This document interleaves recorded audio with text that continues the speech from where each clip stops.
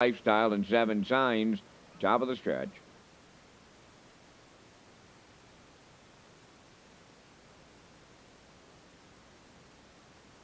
There they go. They're off and pacing, and the One Eye Desire leaving out. Second into the turn, that is Fattel. Now up the inside, all the weapons coming through. Over to the 8th pole they go. The One Eye Desire on the outside about to clear. All the weapons is second. Fattel, he now backed up to third. All alone in 4th, Mr. High Roller Cam. There's early movement as all the weapons now pops out of the 2-hole, and Brian McPhee wants him on the chooch, and he puts him there.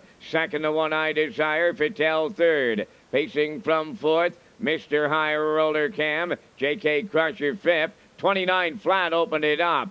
6 is Putnam Speedster. Then in 7th, Ideal Lifestyle. And trailing the field, that's 7 Signs. Off the turn, 1 straight back to 8. They move towards the half, led by all the weapons. The One Eye Desire second. Here comes Fattel up on the outside going after the leader. Well back into 4th is Mr. High Roller Cam. J.K. Crusher moving out 5th. Putnam Speedster is 6th. Up the inside, Ideal Lifestyle. And the trailer towards the rail, 7 Signs. 59 and 3 was the half. We got 2 races going on here, folks. We got 3 of them vying for top spot. That's all the weapons, Fattel and the One Eye Desire. Then we've got the second heat going on in the backfield. Moving up 4th on the outside, that's Putnam Speedster, J.K. Crusher 5th. Then 6 between them, Ideal Lifestyle. 3/4 in 1.